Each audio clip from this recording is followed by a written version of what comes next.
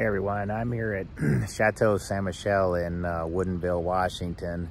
This isn't far away from where I grew up. In fact, I used to walk the grounds of Chateau Saint Michel when I was about that tall.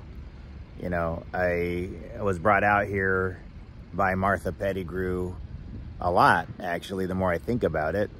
I'm not sure why. Actually, I kind of know. I think there was times where when those who are unfamiliar with my story, James, who was in that neighborhood back in Bothell, was trying to do some things that were a little bit shady or wanted to get away with some things that I might talk about.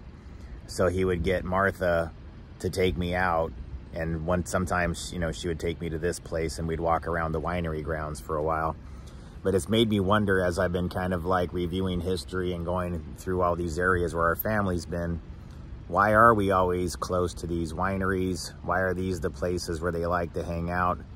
The thing about Martha was, and James for that matter, where they were both people that were pretty comfortable with giving me alcohol when I was a little kid. Martha would give me red wine pretty frequently, and James was always giving me beer. I mean, I knew what different kinds of beer tasted like and different kinds of wine tasted like before I was 10 years old. I could actually tell by flavor and look. You know, I knew different brands. Even when I was 5, I knew what different beers tasted like. I knew the difference between Budweiser and Rainier. That's kind of some strange information or things for a kid 5 years old to even have or know about. It's one thing to have tasted beer, but it's a whole nother thing to be able to tell the difference between different kinds. But that was the level of knowledge that I had at that age.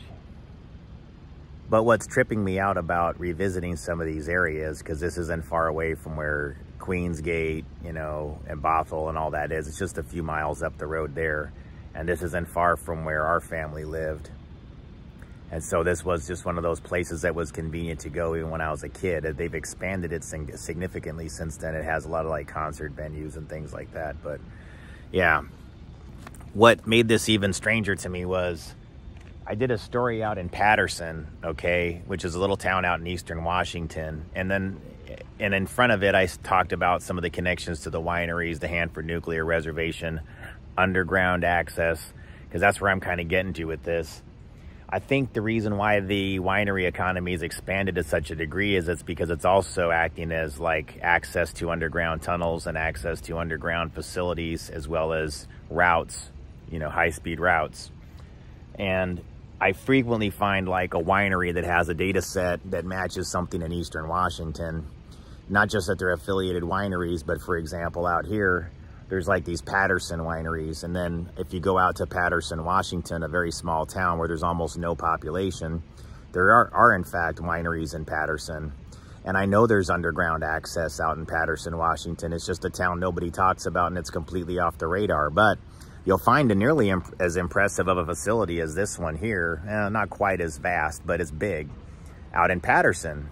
And again, it's kind of just off the Columbia River near the Washington-Oregon border. So when I was looking into the Love Family cult thing, I've also observed with them frequently, they'll have something that they have an interest in. It's up in like China Bend near the Canadian border, but then the name of that winery matches something that I'm familiar with that matches something in eastern Washington.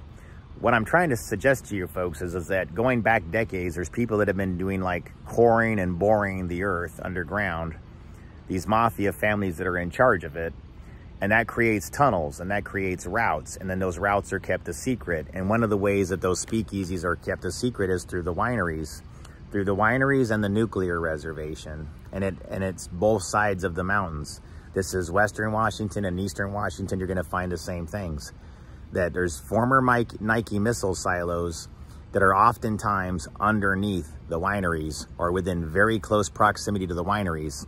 All right, so if there's Nike or Titan or Minuteman or other types of missile silos that have deep underground bases and facilities that are close to wineries frequently, well, wouldn't that eventually, if you're just a sensible person, wouldn't you eventually start to draw the conclusion that those facilities are being used for something else, especially like the Arete Vineyard out in eastern Washington?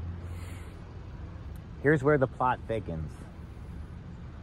Chateau Saint Michel is connected to the Columbia wineries, And that winery out there in Patterson that I visited on my last, well, like a few years ago when I did some stories from there, I noticed that that's the same winery that for some strange reason, my father, who worked as the Department of Energy's Human Resources Manager, my father went to go interview for a job out there to do human resources or something to that function about a decade ago. I remember because I was staying with my folks when it happened.